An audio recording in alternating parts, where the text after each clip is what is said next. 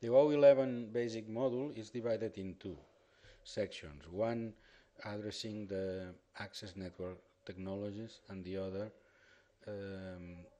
addressing the backbone network technologies. This particular introduction is devoted to the access network technologies, which at the same time is divided into wired access technologies and wireless access technologies. This is in particular the introduction to wired access technologies. First of all, let's review very quickly the concept of what is an access network, because this will be useful for this introduction and for the introduction to the wireless access networks. An access network connects the end user devices to the network. It is supposed or desirable in an efficient and economical manner. An access network is usually dedicated, but also can be shared. So the resources of an access network can be, in some cases, shared by several users.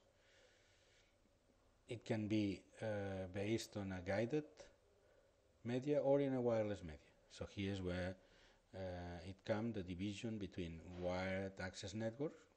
We are going to address in this introductory presentation, and then we have wireless access networks that are based on wireless media or radio communications. Is usually the access network the part that requires more infrastructure and highest budget. This is due to the huge number of users that has to connect.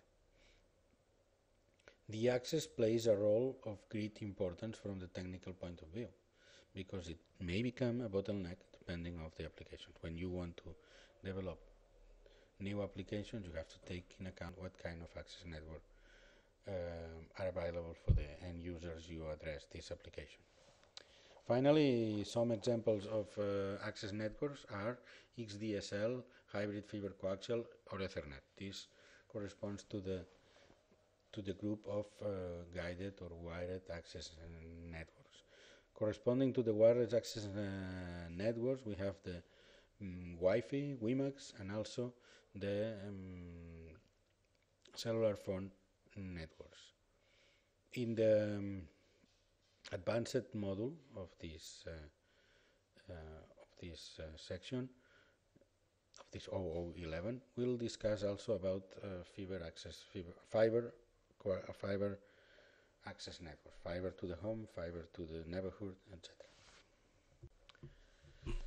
So this introduction is in particular devoted to SDSL, subscriber loop, based on subscriber loop, or the copper twisted pair is the usual access medium that was used in the plain telephone service. And we also discussed the hybrid fiber coaxial networks, which are derived from the cable TV networks, more typical from US and north of Europe than other parts like Mediterranean countries and so on. Let's start by XDSL. XDSL is a whole family of technologies for data transmission over copper pairs, which is refers to XDSL, where X is replaced starting in each case by a letter that distinguish different modes, working modes. A, for instance, ADSL corresponds to a synchronous digital subscriber loop, and SDSL corresponds to synchronous digital subscriber loop. In general, XDSL is a set of technologies that provide high bandwidth over the subscriber loop without requiring signal amplifiers or repeaters along the route of the wiring connection between the client and the local telephone exchange. So the distance between the client and this local telephone exchange is critical to provide high bitrate. This is the typical architecture of digital subscriber loop, XDSL, where we can distinguish computer, telephone. The computer is connected to a modem and the telephone are connected through splitter to the central office or the local exchange office of the internet service provider. There we have another splitter that separates the telephony signal or analog voice signal from the data that is derived to the DSLAM, which stands for Digital Subscriber LAN Access Multiplexer, a set of modems that demodulates the information, data information from the user. And the DSLAM is directly connected through a backbone network to internet. Let's say a few words about one of the most famous XDSL techniques, which is the ADSL. ADSL stands, as we have said, for asymmetric digital subscriber line. Is an important variant of DSL. With ADSL, most of the data bandwidth is devoted to sending data downstream towards the user, and a smaller proportion of the bandwidth is available for sending data upstream from the user towards the service provider. This scenario, of course, suits perfectly internet browsing, but not other applications. Why? Because internet browsing typically involves much more downstream than upstream data flow. Here you have a list of standards that I recommend you to check through internet. So this is just a list, it doesn't need more comments. And then the other wired access network we are going to discuss more in depth here in this section is the hybrid fiber coaxial. Fiber coaxial is a network that is typically fiber optic access network connected from the backbone network, and then when reaching the block of users, then for instance the medium is changed from fiber to the coaxial. This is the typical architecture. In this picture you can see it, that it's derived from the cable TV services, in some countries very famous. In fact, this is a very descriptive picture that shows that this can be like a TV service obtained from a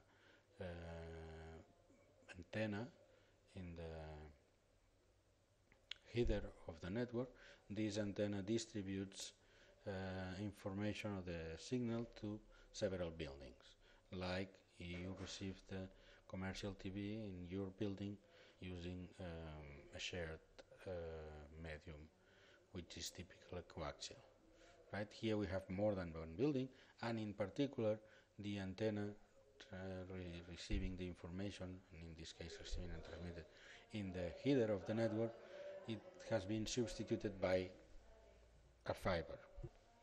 So the evolution of the MAC protocols of this network, this hybrid fiber coaxial network, because it's easy to see that this network, all the users are sharing, all the users of several buildings are sharing the same coaxial coming from the main fiber.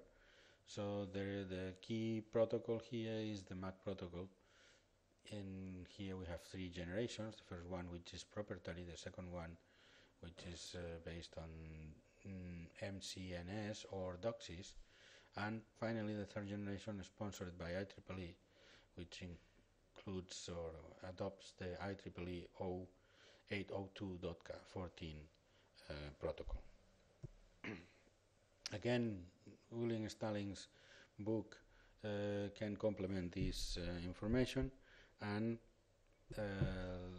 this section will include two more videos, one devoted to more specifically addressing the details and characteristics of XDSL networks, and the other going through more in detail to the hybrid fiber coaxial networks. also includes some videos. You will have some videos available that we have obtained from YouTube that we recommend you to watch.